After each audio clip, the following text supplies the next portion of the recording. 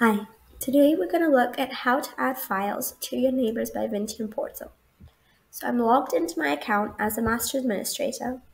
I'm going to go to the side menu. I'm going to click on Documents, Files. You can see here that I have different folders within my files. So I have some loose files here. I have a PDF, a link, and an image. And then I have different subfolders. So I'm going to add a file to this subfolder called Resources. I click on it, you can see the files that I already have. I'm going to click on the green plus button, and I have the option to add a new folder, a new file, or a link here. I'm going to add a file. I'm going to choose my file. I'm going to be adding this ebook. So why communication matters in your HOA, I choose the document type, so it's a PDF. And then I choose who can see it. So public means that anyone logged into the portal can view it. Manager/administrators means that your manager and anyone added as an administrator can see it. Only administrators is just administrators. So normal administrators and master administrators. The report manager is a profile that just manages documents. Private means that individual people can be added. So I would add individual people here.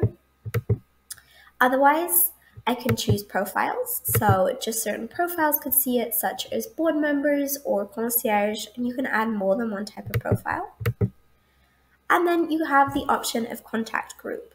So contact group is if a committee or club are the only people who can see this file. So in this case, I'm going to allow it to be public, so everyone logged in can see it. Then I can choose certain options. If it's an important document, such as meeting minutes or something that you want everyone to be notified about, you can choose to send a notification.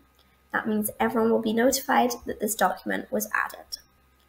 You can change the document date. So again, if we think meeting minutes, I'm uploading this a week after the minutes were approved, but you want them to be uploaded with the date of the meeting, you can change the document date.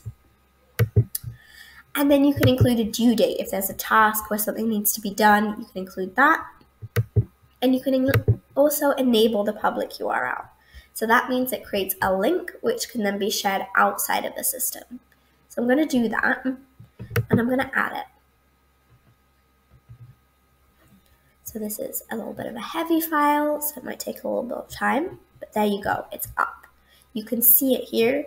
If you don't like the name of it, you can always come back, you can edit, and you can adjust the name here. So let's remove .pdf and save. There we go. Then you have the public URL that I chose, so I can click on the link and I can copy that so I can use it anywhere I like.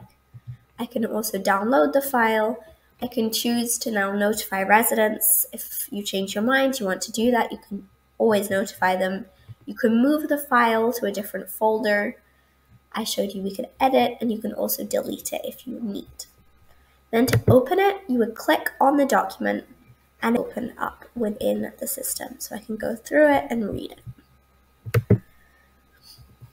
All right. And that is how you upload a document to Neighbors by Vinteum.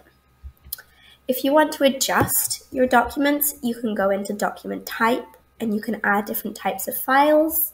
If you would prefer to, rather than having the type of file, to call it the type of topic that it's about, so finances, you could do that here. Otherwise, if you have a lot of documents and you really want to be able to organize them well, you can come into tags and you can add new tags.